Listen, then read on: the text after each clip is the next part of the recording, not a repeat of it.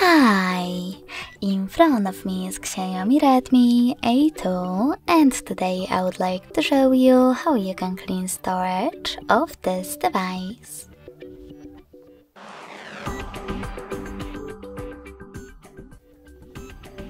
You need to begin by opening an app called Files